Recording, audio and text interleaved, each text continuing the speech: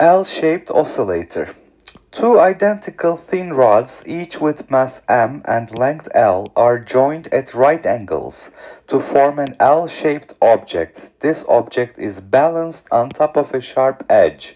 If the L-shaped object is deflected slightly, it oscillates. Find the frequency of the oscillation. So you can see that we have the two rods joining at 90 degrees, and the center of mass will be, due to symmetry, right in the middle here. So we will have a 45 degree angle at one corner and 45 degree at the other one, and that therefore we have an isosceles triangle. So these lengths will be x, x, and x. So the hypotenuse of this right triangle will be L over 2. So first of all, we note that this is again a physical pendulum.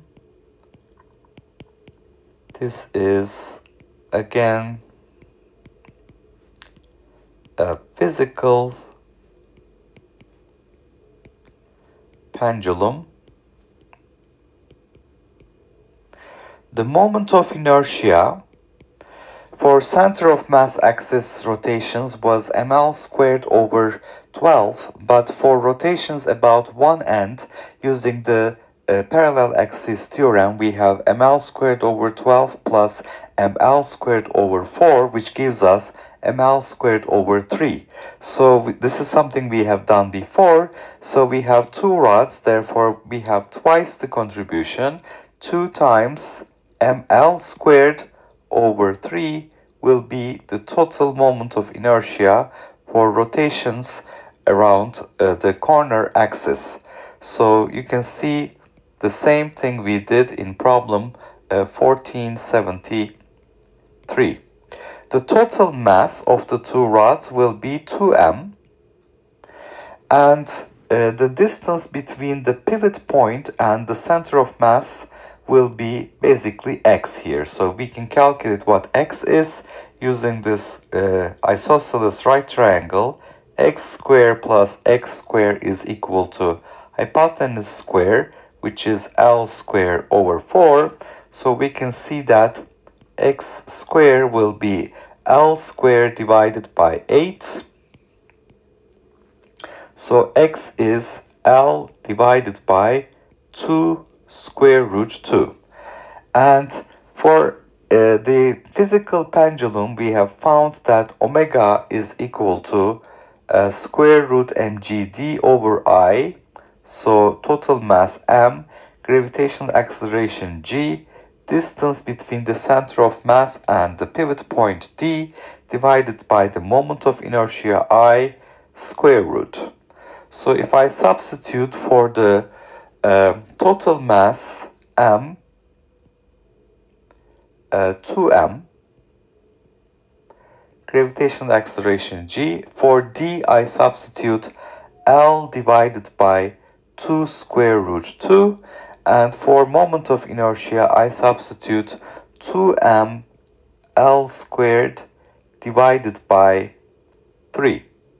So I see that 2 m's will cancel, one of the L's will disappear, and this is inside the square root.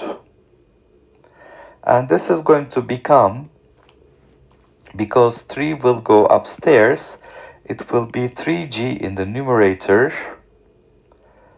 So it will be 3g divided by 2 square root 2 L square root. And what I have to find is the frequency of the oscillation.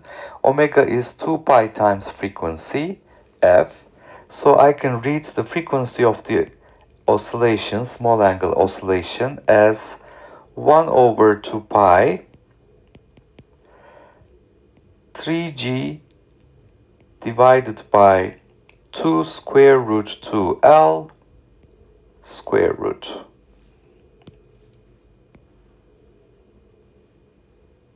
Okay, This is yet another application of a physical pendulum. Now the physical pendulum consists of two identical rods, length L, mass m each. So this has mass m, this has mass m. And because they're identical, the center of mass will be right in the middle here, equidistant from the centers of the two rods. And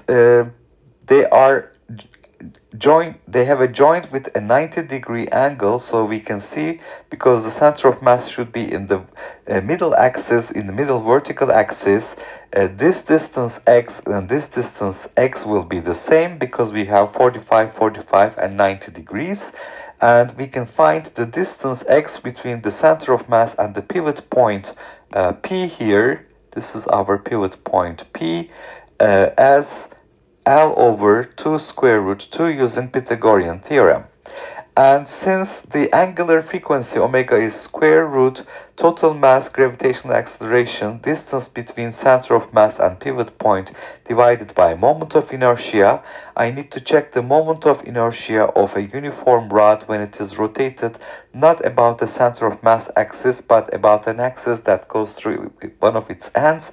It is ml squared over 12 plus ml squared over 4 using parallel axis theorem. That is ml squared over 3.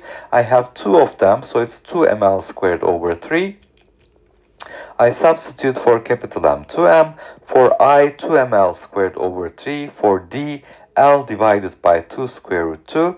This gives me omega, and when I divide omega by 2 pi, 1 over 2 pi, square root 3g divided by 2 square root 2l will be the frequency of the oscillation.